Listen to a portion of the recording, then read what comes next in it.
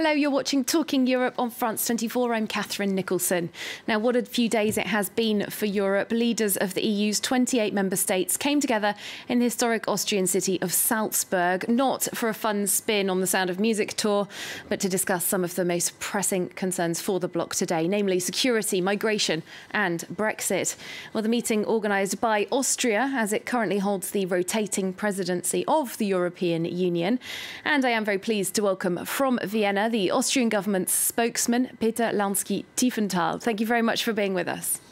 Thank you so much for having me.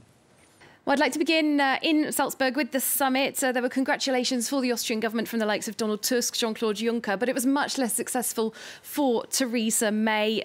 She's really been seen as being humiliated by Europe, at least in terms of the British press. Can you fill us in? Do you believe that a deal is still possible for Theresa May? Absolutely, and I think most of the leaders in their public statements have attached a lot of hope to the month of October and the negotiations that still need to be finalized in order to meet the deadlines. The EU27 are united behind its chief negotiator, Michel Barnier. I think you could feel in Salzburg that both the United Kingdom as well as the EU27 understand that they have to move towards each other to meet the deadline. Mm-hmm. And I think all of us would do anything that's possible to avoid a hard Brexit. Well, the UK government has clearly been looking for movement from the EU side, particularly on the issue of the future trade relationship and on the Irish border. And it would clearly hurt the EU as well if the UK were to crash out with no deal. There surely must be room for movement. Where do you see room for movement on either of those issues?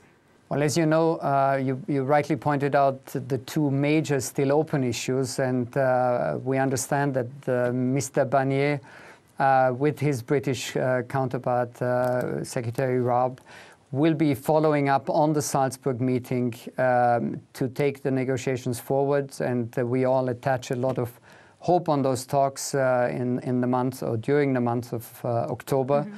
Mm-hmm. Should the negotiations be brought to a successful end, which we very much hope, then there was also talk at Salzburg about the possibility of a summit meeting sometime mid-November. Well, indeed, people are wondering if a Brexit deal is possible within the agreed timetable, even if the actual departure of the UK from the EU itself might have to be pushed back. What's your opinion on that? Well, at this stage, all of our energy will and should be going into the negotiations in the month of October. I think many member states expressed their regret on the UK's decision to leave. Mm-hmm. And all of us are very interested in a strong relationship with the United Kingdom, even after the Brexit. But at this very stage, I think all our energy should go into those talks, and we are optimistic that it is still possible to arrive at a deal by the end of October. And, well, the other dominant theme in Salzburg was migration. Let's move on to that topic. The European Commission's proposed to beef up the Frontex border force to 10,000 guards by 2020. Hungary, though, one of the nations saying that would threaten sovereignty. Do you share Hungary's opinion on that? You're right that there is still an ongoing discussion, not so much on the basic facts of strengthening Frontex as a requirement to strengthen external borders, but on its method of implementation. Mm-hmm. And yes, it's true, there are some member states who are very interested on the issue of sovereignty, and that still needs to be taken care of. However, as you may have heard, the President of the Commission yesterday at the end of the meeting indicated that he was optimistic that a solution would be found at the latest by the end of this year.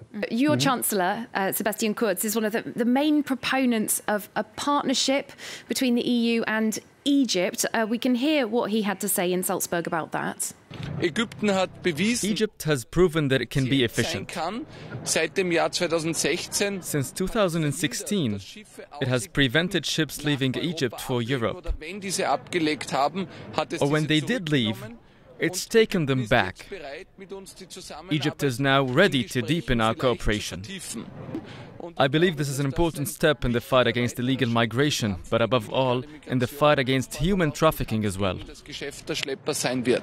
So, Mr. Launsky-Tieffenthal, are people wondering what kind of cooperation this might actually mean, having migrant processing centres for the EU, but based on Egyptian soil? All 28 member states agreed that should illegal migrants be picked up in the Mediterranean or saved from the Mediterranean, which is one of the objectives, they should be brought to North African shores. And Salzburg brought progress on this question to the extent that all member states agreed to a closer cooperation with North African countries. And as the Chancellor just indicated, one first country with whom he and the President of the Council, Donald Tusk, recently met, Egypt, is willing to enter discussions about formalities on how to do that. Egypt is a successful model, as the Chancellor indicated, since 2016. No ship with illegal migrants left from Egyptian shores. Egypt has found a way of looking after migrants in Egypt jointly with the UNHCR, as well as the International Organization of Migration. And that, based on that experience, talks will continue now with Egypt. Well, just looking at the conditions that might be facing migrants if that were to happen, Catherine Woolard, who's the head of the European Council on Refugees and Exiles, said earlier this year migrant centres could become permanent detention hubs. There are worries about smuggling, about trafficking groups. Essentially, within the EU, European laws and rights are protected, but the EU can't guarantee those rights and laws will be respected and protected outside of its territory, can it? Well, there are 2 points to that question. One, Egypt does go a different way. There are no refugee or migrant centers in Egypt.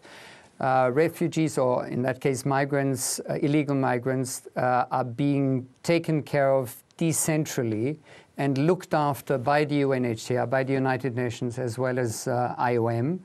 And therefore, these two internationally renowned and recognized organizations ensure a certain level of quality of treatment for these migrants. All right, well, let's look closer to home within Austria. We know that in 2015, Austria was one of the countries with the highest number of asylum seeker arrivals proportionately to the population, really putting pressure on Austria. Now, 3 years on, those arrival numbers are down. Our reporters, Vienna the Austrian and Anthony Mills, have been finding out about what the situation looks like today. We can watch their report. Spielfeld, a transit point between Austria and Slovenia. This summer, 500 police officers and 200 soldiers simulated a border protection operation here. The goal? To show Austria is prepared to repel any new wave of migrants on the scale of 2015, when tens of thousands crossed the border. Now, the flow has thinned, but the border controls continue. Here in Spielfeld, the number of illegal immigrants we arrest has dropped significantly. But we still find some hiding in trucks and other vehicles. About 10 people a month, not much more. Despite EU criticism, Austria wants to prolong the border controls. Not useful, say migrant help NGOs. They suggest focusing on the 115,000 refugees and 46,000 asylum seekers already living in Austria. Actually, if we look at the government's actions, we can clearly see that they're not interested in integrating people. On the contrary, they're pressuring those people to leave our country. 27-year-old Ziagol fled Afghanistan in 2015 with her husband. Awaiting refugee status, she's taking classes offered by the Red Cross. Speaking German is crucial to finding a job. I'd really like to work in a nursery or maybe a shop. We hope to be able to stay, and then I'd like to work, be happy and healthy. That's all. And maybe later have a child. The government plans to tie German language skills to minimum income for those without resources. If refugees don't pass the European classification level B1, they could lose €300 a month, reducing the amount they have to live off to a monthly €563. Accused by the opposition of instrumentalizing migration, the ÖVP, headed by Austria's Chancellor Sebastian Kurz, is pushing back and pushing forward its restrictive immigration policies. You should not close your eyes when you feel that Austrian citizens have the feeling we cannot integrate all the people who are arriving here. We don't want to have a situation as we had in 2015, which was the opposite of a strong government protecting our border, having everything under control. The UN High Commission for Human Rights, though, is concerned at the situation in Austria.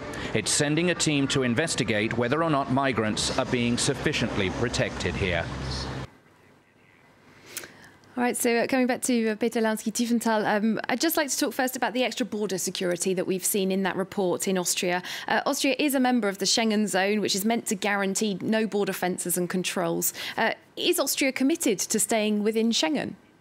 Well, I think it's important to recall that the effort of the EU 28 is to strengthen external borders. Only if we manage to strengthen external borders, we will be able to retain open borders within the European Union.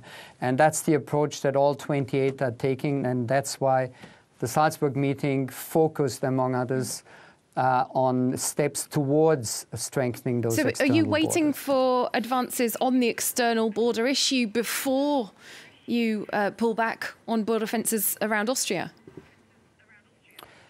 Well, quite honestly, if you look at borders at other EU member states, controls are on the agenda of those member states for the exact same reasons, to prevent a loss of control over illegal flows of migration. Now, sticking with the borders, as the Guard we heard in that report said, in case of an influx like 2015, that's part of the reason for having these exercises we saw there. But the numbers of people coming into the EU have dropped by at least 80% since 2015. Is this perhaps a bit more of a public relations exercise at this point? No, it's not at all a public relations exercise. You're right, the numbers are down, but at the same time, we need to be prepared, and that's not just true for Austria, it's true for all the member states that are affected. As you pointed out in your program, Austria took in, only next to Sweden, the second largest number of migrants in the years 2015 and 16, and is undertaking major efforts to integrate those that have been granted a positive asylum decision through, as was also indicated, German courses, because we strongly believe that the German language is an integral part of successful integration. And we also try to share with those who've been granted asylum the way of life of Europe. For example, the respect for the role of women in society. It's interesting you mentioned the German language classes there, because there does at the very least seem to be a difference in perception on what your government's policy is in terms of integration. You know, the federal government no longer funds these German language classes for foreigners. For example, in the city of Vienna, the city now has to fund those and has halved the number of places it makes available.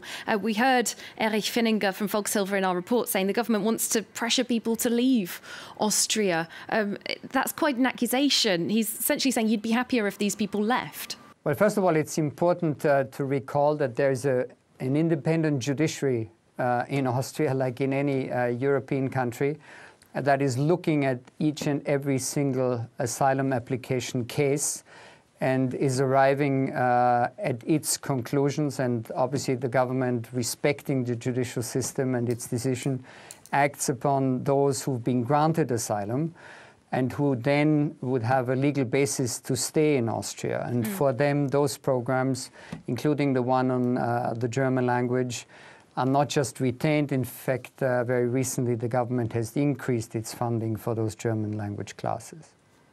All right, let's move on to broader issues in the EU then. Just over a week ago, the European Parliament took the unprecedented step of voting in favour of Article 7 proceedings that are being brought against your neighbour Hungary for alleged degradation of rule of law, the judiciary, fundamental rights and freedoms.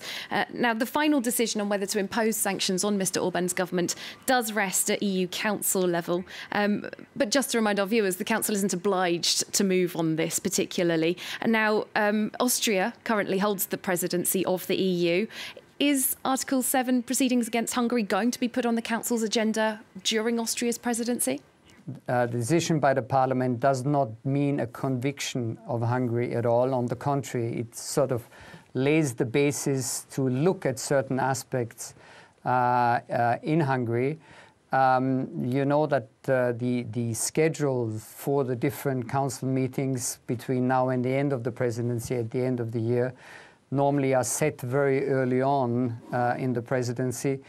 So at this stage cannot be said whether it's going to be put on the agenda before the end of the year or not.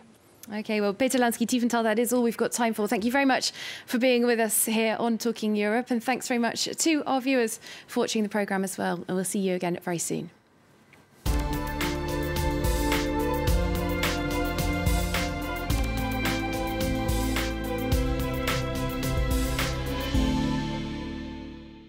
Idi Amin Dada, Uganda's despotic leader, presided over his country in the 70s. He is remembered in very different ways. Some recall the hundreds of thousands who were killed and tortured. However, those who were born after that horrific era laud his lesser-known accomplishments. For them, he was as a builder, a nationalist and a separatist, the leader of time in Uganda's history, which they regard as a bygone golden era. We revisit the compiler of Idi Amin Dada here on France 24.